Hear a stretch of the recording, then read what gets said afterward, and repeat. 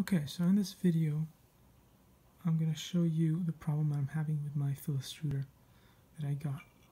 So, no matter how I install this, whether it's like this, or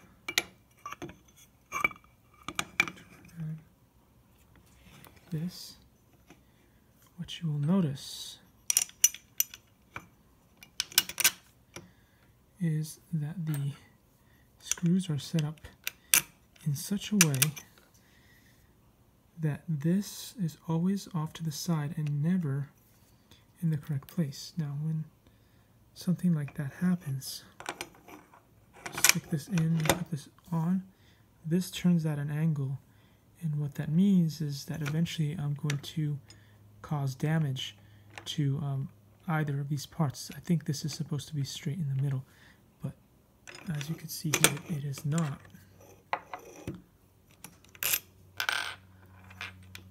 It just isn't. So what that tells you is that if it's not right here, you can't really go much further back, so it means that these holes were drilled in the correct place. However, the holes that were drilled up on the top here must have been drilled too far to the left here. And so because of that, they do not align properly on the top. If these holes here had been shifted to the right, and you can see that there is space to do that, then the machine would be perfectly in the center, which is what you want, like this, directly on top, and then I wouldn't be having any problems.